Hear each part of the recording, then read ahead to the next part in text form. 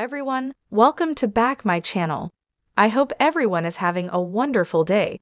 Before starting the video, please go ahead and hit the subscribe button. Young and restless, infamous Victor Newman is up to his old tricks, and it's not looking good for a couple of people. In fact, we go so far as to say it's looking downright horrifying for one of his nemesis. The fact that Victor didn't kill Jordan or turn her in, and put an end to her torment of his family when he had the chance told us one thing. He wasn't done with her yet. Adding to the intrigue, Victor has told everyone else that she died and Cole is the only one, so far, who senses that there's more to the story. He's being cagey, if you will. We're here all week and next week too, as we ponder what in the world would have possessed him to lock up the madwoman in his own basement, rather than hand her over to the authorities or have his henchmen end her life. He continues to slowly break her down.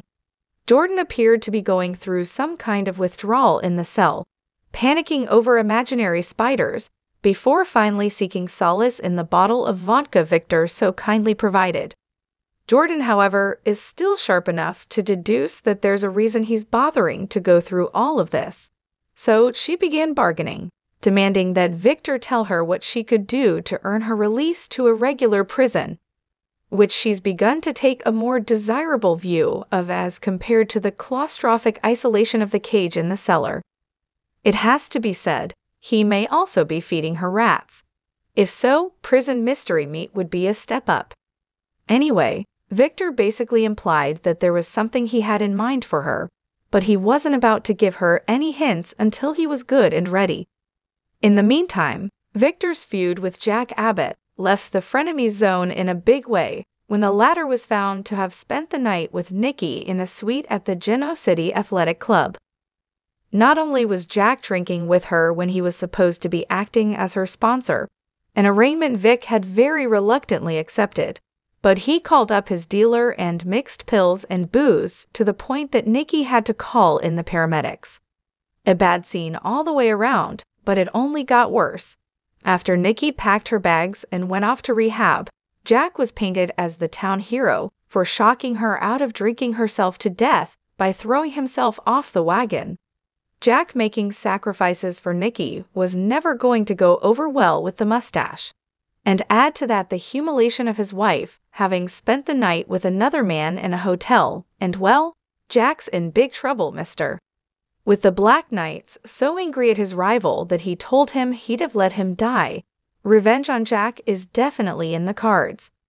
Well versed in her father's tactics, Victoria explained to Cole and the audience that her dad's insistence that Claire stay away from the Abbotts was a red flag.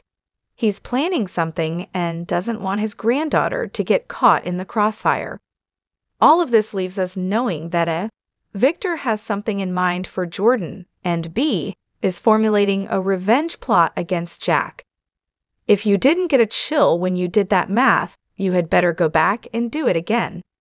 Yep, May Sweeps is about to get ugly as Victor uses Jordan to take his vengeance on Jack.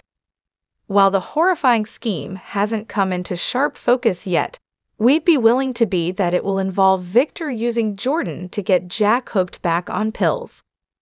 With Diane already having one foot out the door, infighting at Jibboat, and Ashley's altars running amok, Victor's nefarious plot against his nemesis could not only demolish the Abbott's life, it could end it. Very dangerous stuff at play here, folks. Jordan is a wild card here, however, and loathes Victor, so the odds of this going sideways are above average. We all know what that means: collateral damage.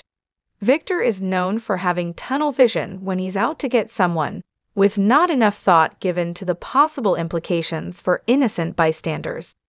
If you don't believe us, ask Summer, who nearly paid with her life when her grandfather brought Patty back to town to terrorize Ol Smillan in the past.